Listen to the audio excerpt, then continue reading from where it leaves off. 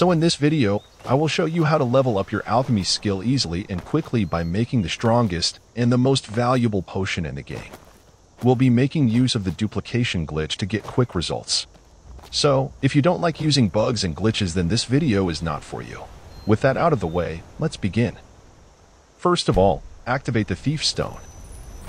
From here, head down to this lake and keep going this way. And stop right here, where you see two stone pillars popping out of the water. Dive in and pick up this ingredient. Pick these up as many as you can find. When you're done, fast travel back to the Guardian Stone. From here, take this path to Riverwood. But do not go directly to Riverwood. You have to stop at this point first. Here, you will find these jumping fishes. Equip your flame spell and start killing these fishes.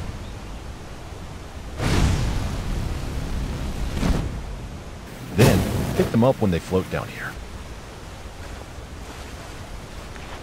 This is the ingredient that you should be looking for. It's called salmon roe. Get as many of this ingredient as you can.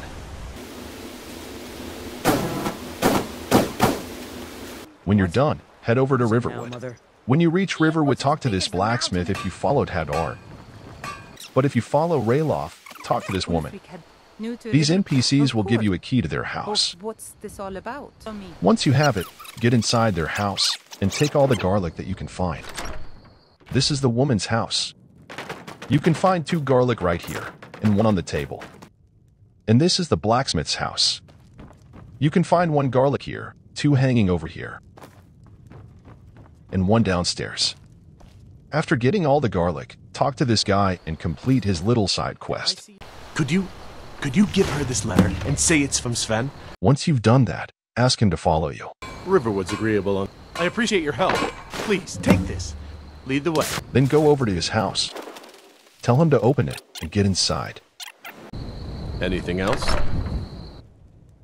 There are more garlic right here. Take these 2. You can also take all of these stuff as well if you want. When you're done, get your character to Whiterun. Right at the entrance here, drop the 3 ingredients that you just gathered. Drop all of them 1 by 1. It's time to duplicate them. After you've dropped them, tell your friend to pick them up. I'm right behind you. All right, what is it? What do you need? When he's done, exit Whiterun and re-enter it again. Lead on. Just like that, you've duplicated these ingredients. All right, what is it? Tell your friend to pick these up again and repeat the same step again and again. You need to repeat the steps till you've got this many ingredients.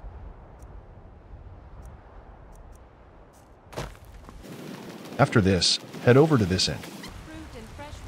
Rent a room from this innkeeper and take a rest till the next day. Sure thing. It's yours for it. I'll show you to your room. After taking a rest, look for this shop called the Arcadia's Cauldron and enter inside. It's time to level up your alchemy skill. I'm sure you'll find what you're looking for. But before that, fill up your alchemy perks as many as you can.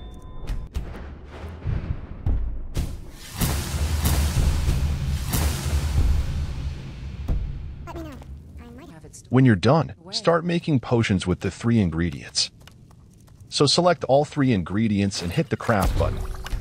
Keep crafting potions till your alchemy reaches level 30.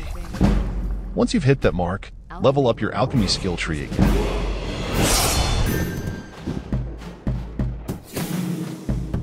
After that, make more of these potions again. But this time, stop at level 40. Level up your alchemy skill tree again. This time, stop at level 60. Now, keep going up to level 80. Do the same thing again. And for the last time, you can now go all the way to 100. This is how you can quickly and easily level up your alchemy skill using the duplication glitch.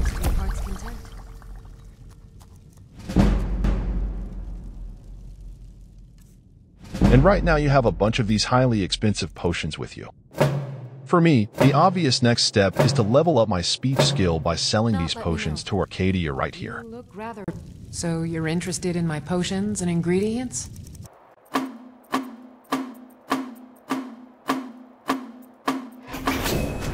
My objective would be to fill up this perk.